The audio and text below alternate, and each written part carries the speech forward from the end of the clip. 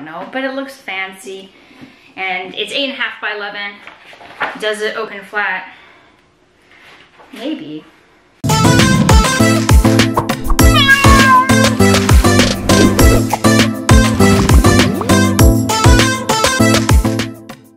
Hey guys, I'm and I'm Ms. Artastic, and I'm going to talk about having a sketchbook program in your classroom.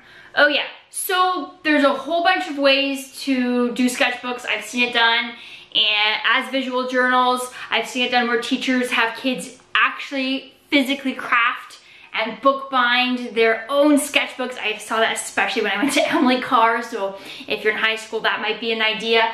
And I've seen sketchbooks done really as a strict program where the teacher has a lot of input in exactly how kids are doing things. And I've seen them done more loose where it's more student choice based.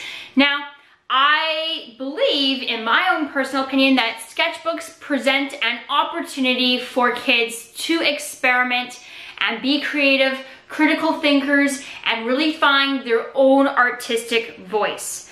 That being said, I think a lot of sketchbook work should be choice-based, both in what they draw and how they illustrate it and in the style that they're going to draw, without a lot of teacher input on that, but also in terms of the materials they are choosing for using in their sketchbooks. I think that needs to be choice-based. So if you're looking for an opportunity to have more choice-based work in your classroom, I highly suggest to use a sketchbook program in your classroom. As well, sketchbooks provide an opportunity for you to have either a bell ringer or like morning work, or start of classroom work or warm-up work in your classroom, whatever. It's all interchangeable terms, but if you're looking for like a great warm-up, sketchbooking is that opportunity. So you don't have to go and try to recreate a different program that are like the warm-up like part of the day, right? You don't have to go find warm-up task cards or any of that. You could just use your sketchbook program as an opportunity. And it can also be the when you're done activity in your classroom. So in between projects, if kids are done a project and then they're like, I'm bored, or whatever, they're looking for something new to do, they should be working in their sketchbooks, okay? So sketchbook program, I highly suggest you do it. Again, I believe in having a lot of choice-based work. That being said, I do provide guides, and by guides, I mean I teach and instruct the start of the sketchbook, how to use your sketchbook, what materials to use in your sketchbook, and by that I mean I present a range of ideas so that they can see that there is no one answer, right? Because we are making art and there is no one way to make art. You can see that things that are my own personal style, well, there's a sculpture hiding behind here. But anyways, my sculptures and my paintings, this is in progress, are much more different than things I create for as art lessons or decor for Ms. Artastic, okay? And my style of creating is going to be different from everyone else's, and that is the way it should be. We're not making cookie cutter art lessons. So, sketchbook program, I highly recommend it, and you can do it for elementary, middle, and high school, especially for those upper grades. So before I talk about a sketchbook program and how to start it, introducing it to your kids, walking them through, discovering themselves, and then providing sketchbook prompt programs in your classroom, I want to talk about just sketchbooks in general. So I already have just a few sketchbooks lying around in my studio. You can pick whatever you want for your classroom. So I've taught at a range of different schools. I've taught K-12 over my career. And I've taught in places where kids were able to go buy sketchbooks. I've taught in places where sketchbooks came as part of the supplies in the classroom as budgeted. I've also taught in places where there was no budget really, or mediums and materials. And parents couldn't be expected to buy sketchbooks. So I'm going to talk about sketchbooks, and I'm also going to talk about alternatives to sketchbooks if that's not something that's an option. So first we're going to talk about sketchbooks. This is just your traditional hardcover sketchbook. I like it for my personal use. Now you can get coil bound ones that are also 8.5 by 11. I use that commonly when I was in high school, so a long time ago, but I find that they didn't last. So when I look back at my old sketchbooks, for me, I've noticed the coiling has come undone. And it could be because I just shoved it in my backpack or whatever. I don't know. But I like, for me, as the artist, I like hardcover. That being said, it's expensive. More expensive. But either way, hardcover or coil bound, you're gonna get a similar style of art. The paper inside is the same, is what I'm saying. All right, so this is my own personal one. Works good in pencil, right? I've been doing like watercolor doodles in it. So as you can see, it has not gone through, which is amazing. This is not like an expensive book. Honestly, I think this was $8 on sale. So that's great. This one's an Opus hardcover. I'm not really gonna tell you guys where to go buy your art projects or your sketchbooks, because I live in Canada, so it's gonna be different for you. Okay, so this is just like an 8.5 by 11. I think that's the best size for no matter what brand, quality, whatever. It is the perfect size in my opinion. Again, you can disagree with me. This is just a smaller one. It's it's hardcover. Honestly, I think this is from the dollar store. I'm pretty sure this is a Dollar Tree. I'm pretty sure I got this at the Dollar Tree at some point, and I bought it because I was like, sketchbook at the Dollar Tree? Look at all these pages. And I think I ended up just using it for notes and ideas for Ms. Artastic. So there's not actually like, they're like mini doodles in here. Mini doodles, okay? More brainstorming stuff, but I could easily jot down my ideas as I was going. And it did pretty good, like it's lasted. So check out the Dollar Tree. Sometimes you get some good finds, and like, I don't think this is a great size for elementary or middle school, but maybe for high school, and you can do it in more of a different way, be creative. Like maybe it's like personal, like if you're doing like an AP class or a portfolio class, like maybe it's like their personal like identity journey or whatever. Okay, this one is a nice book. I haven't used it yet, but I'm excited. It says it opens flat. Ooh, it opens flat. It's huge. It's in French, and it says made in Canada. I don't know who makes it. Heinz, Jordan & Co. I don't know, but it looks fancy. And it's 8.5 by 11. Does it open flat? Maybe. I guess so. It does. I guess if you press down, it's flat. So that's cool, right? Because if you look, it's flat. Flat. I guess that's what they mean by flat. Oh yeah. So that's cool. I haven't used it yet. It's really big, so I think I'm gonna be using this one for like later on. But I think this might be too big. So something like that is way too big for kids, I think, to use in the year. Compare it with something, again, my cat chewed on this one. Look for something that's smaller. Not too small, because then you're running out of space, but this is nice. It's just a different style of an art book. Sketchbook. All right, then they got your coil bound. This one's a mixed media one. It's for my personal use. It's not sketchbook paper quality, but just your normal Canson. I think this one's from Walmart. Obviously get the typical sketchbook one. I wanted this kind of paper for Artastic stuff and this size, so that's why. But it's a sketchbook, and you can get the idea. So this is what I'm talking about, the coil bound. Probably just get I think the normal sketchbook one. Well, anyways, it'll just say drawing paper or something like that. That's probably good enough for anything that's like elementary, middle school, even high school, depending on the age. And then, yeah, it opens flat, I guess. But great for using it for student artwork. Sometimes you can see that in the coil bound ones. They have tearaway lines, so if you want, and kids end up wanting to use this for like a portfolio or an art show or whatever, it's easy to take out without having all the lines or the little cutouts for the coil, right? So it's just another opportunity. Really, it's up to teacher or teacher choice if you're allowed to have that. I don't recommend hauling sketchbooks home and stuff like that. I honestly did that during my practicum when I did high school. I don't know. I guess I didn't have keys or could stay long at school when I did my practicum, and I honestly carried home sketchbooks. That was crazy. So I don't recommend that.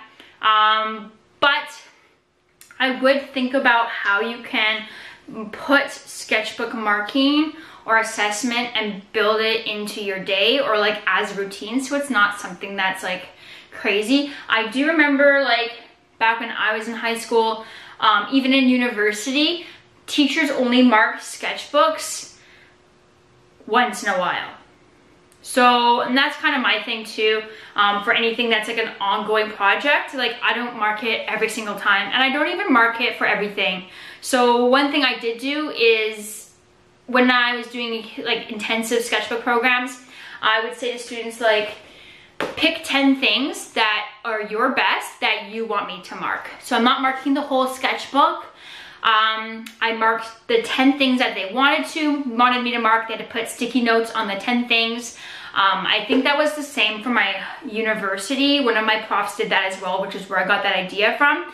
And then also I gave the opportunity is if there was something they just didn't want me to see, they could just take a piece of paper and then put a paper clip on the page and cover it up. And I promised I wouldn't look, and I didn't. Like, that was a respect thing, so they didn't feel like sometimes we like to use our sketchbooks for like own personal explorations and things, and I wanted kids to feel like they could do that beyond just sketchbook assignments only. Like, I wanted them to use sketchbooks like not just for assignments. Like I wanted them to explore, or feel like they could explore on their own time as well. So I just said, if there's something that you don't want me to see, it's personal, you don't want me to look at it, just put a piece of paper on it and paper clip it on the page, and I promise I won't look. And I didn't. And that was really successful. Most of the time there wasn't anything, but some kids did choose that option, and I just thought that it just gave them that opportunity to kind of be a young adult, be expressive, but also make it a safe place in your art classroom. All right, so those are sketchbooks, and I want to talk a little bit about having a sketchbook program. So for me, I have 3 sketchbook programs. I have a high school sketchbook program, a middle school sketchbook program, and an elementary sketchbook program. So I keep all my sketchbook programs. I like to print them out and keep them in a binder, but I also keep them as a digital file. You can find all my sketchbook programs in my Teachers Pay Teachers store in the sketchbook category. You can find the links below in the description if you want to check them out. I'm going to show you them now so you can use them as kind of like a brainstorm for your own classroom and kind of see what I do.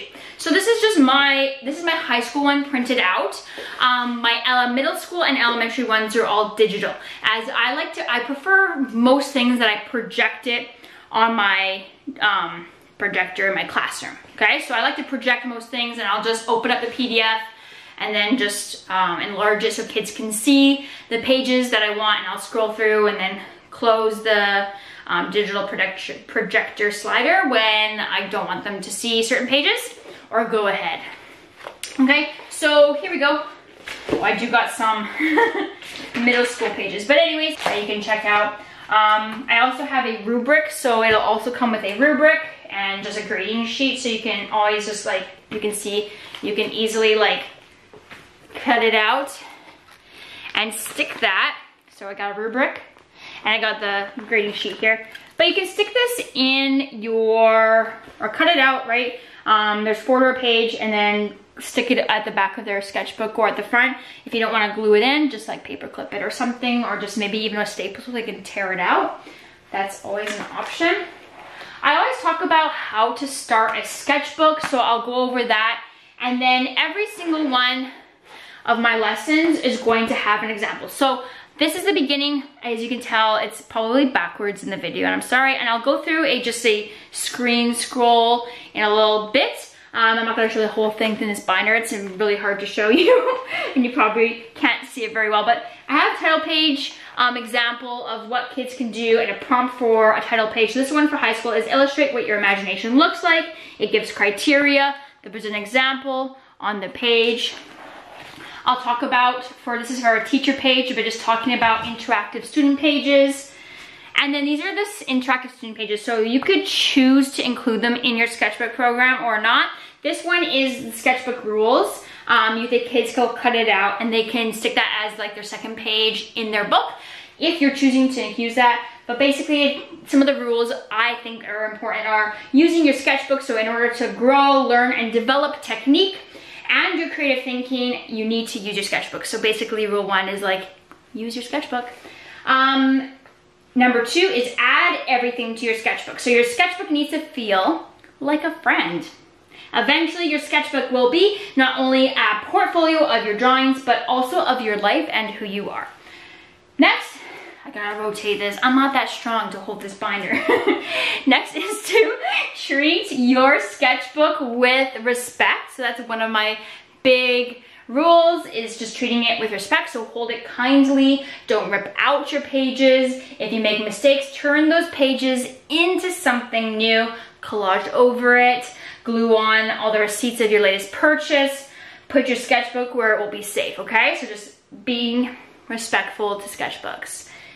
Number 4, bring your sketchbook to class is a huge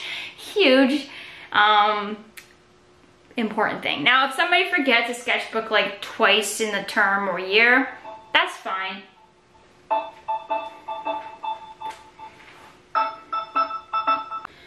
Whew. All right, so take your time, go slow, and produce high quality work. That's number 5. And number 6 is be creative, so letting your imagination run free. And number 7 is experiment with new mediums and materials, try new things, and take risks. So those are kind of like my basic sketchbook rules. Some other just interactive pages before we get into the prompts would be like mediums and materials, what mediums and materials the kids can use. I talk about what the creative process is, so finding inspiration, brainstorming the idea, talking it out, and then creating. Image development strategies, artist goals, personal interests in art, likes and dislikes, so just kind of pages that are interactive that are going to allow kids to just have like a vault of brainstorm ideas or a vault of ideas that they can go and reference, you know, in the future if they run out of ideas. Themes they want to pursue, techniques I wish to learn, artists I'm inspired by, especially if they're like looking on Instagram or whatever for some cool artists, they can write their names here.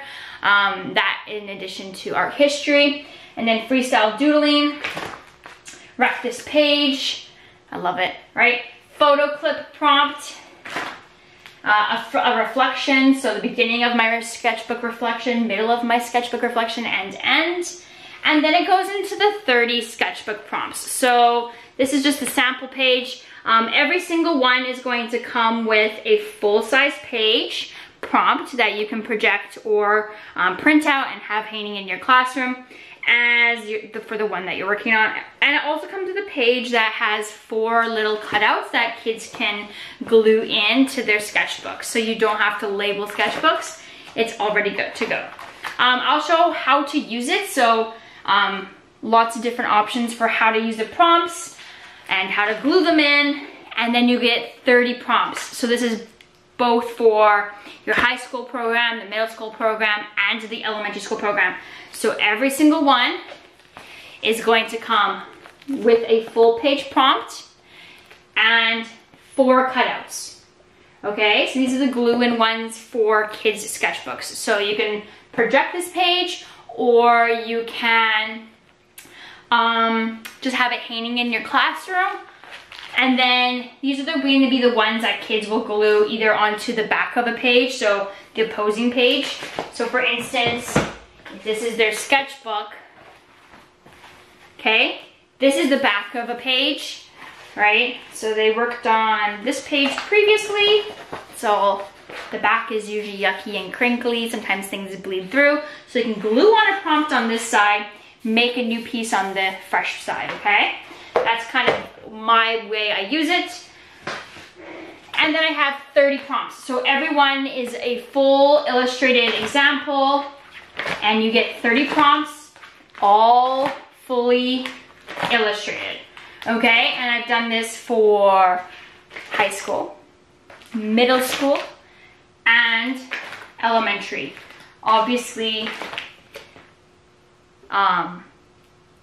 I've leveled them to the prompts, and just the illustrations are all suited for those age groups. Okay, I've also included like what element of art or principle of design it's targeting on here as well, so you'll see that in bold. But yeah, just 30 sketchbook prompts. Use them as your warm-ups, use them as your when you're done in your classroom, use it as your sketchbook program. For me, I love doing the sketchbook routine as the first 10 minutes of a high school or middle school class. The first 10-15 minutes, because the classes were longer, was dedicated to sketchbook work. And the kids, I would ask them to be just silently sketching. I would turn on some like mindful, peaceful meditation music and dim the lights, and they would just draw and work on their sketchbooks. So that was kind of like how I introduced it into my classroom.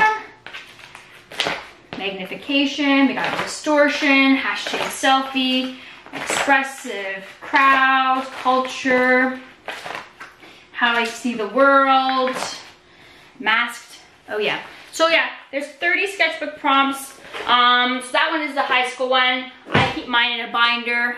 So let's take a look at what the middle school sketchbook one looks like and the elementary school. Again, you can find all the links to these resources in my Teachers Pay Teachers store.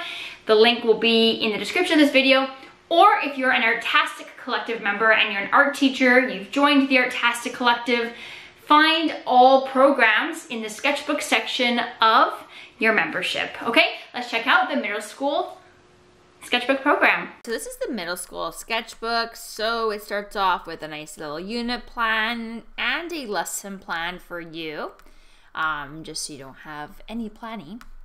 You got a sketchbook rubric, grading pages, how to start the sketchbook, so a little lesson for the kids, a title page that's specific for the middle school age group, and then you got your interactive student pages. So it starts off with the sketchbook rules, and all of these can be glued into the sketchbooks, and you can pick and choose which ones you want to use or use them all. It's really up to you. It talks about the creative process and artist wishes. This one is about me, the artist.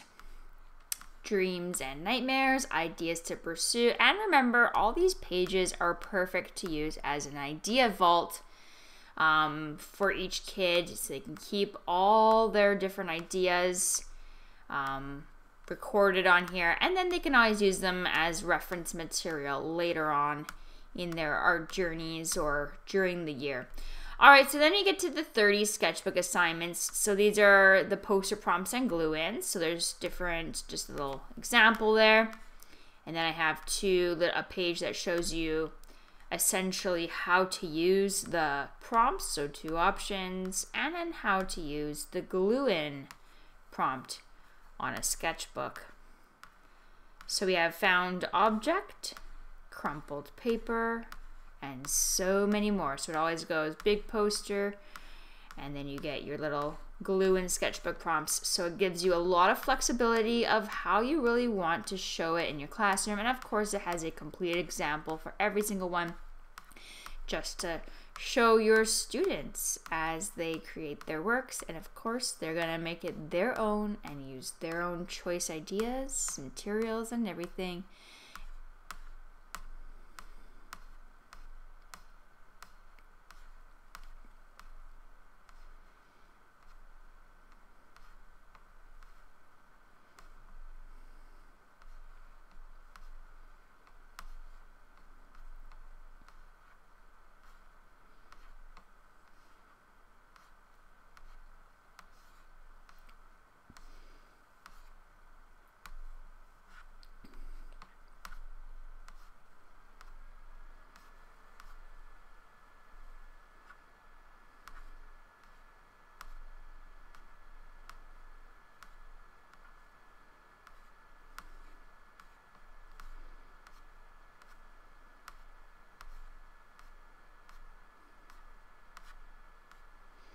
All right, so that is the middle school sketchbook unit.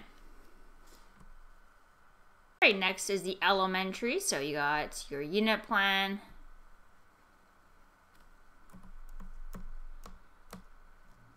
You have a lesson plan. You have the elementary sketchbook rubric, grading sheet. Then you have your lesson plan title, your lesson title page for elementary. And then elementary version, interactive pages. So hopes and dreams, 4 of my favorite things.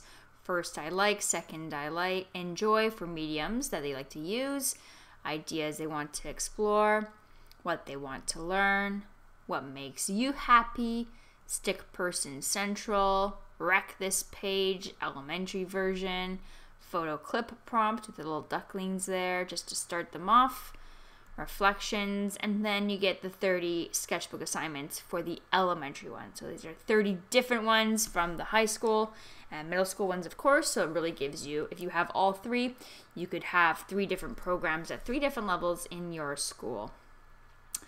All right, so you have your options of gluing them in, and then, ooh, I'm going the wrong way. And here we go. So we got cute fruit, animal within, fear, an emoji, design an emoji, pencil box discovery, so drawing something in your pencil box, designing an alien spaceship, and so many more.